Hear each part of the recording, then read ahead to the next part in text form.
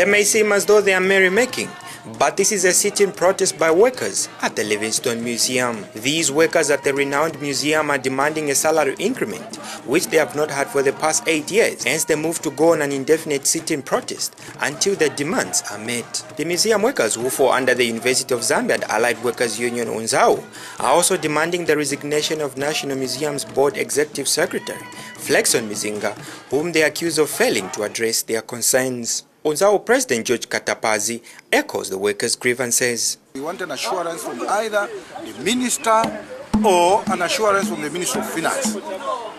Otherwise, the workers are saying without any assurance, without any payment, without any implementation of their collective agreement, they will be only sitting in protest until their demands are met. In a telephone interview, Chiefs and Traditional Affairs Minister Professor Nkanduluo says the workers' plight will be addressed. They have not really written to me. They just decided to go and protest. So I've just come out of cabinet.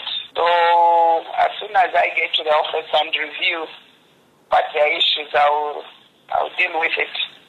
Before they went on the strike, we had already taken an initiative to write to the Minister of Finance to release some resources for us to pay them.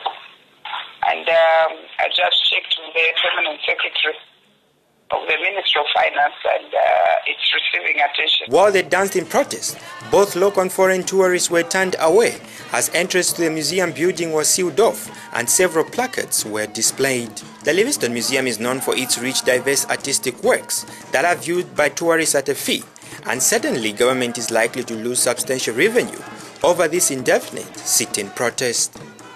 Clive Kalunga, Muvi TV News in Livingstone.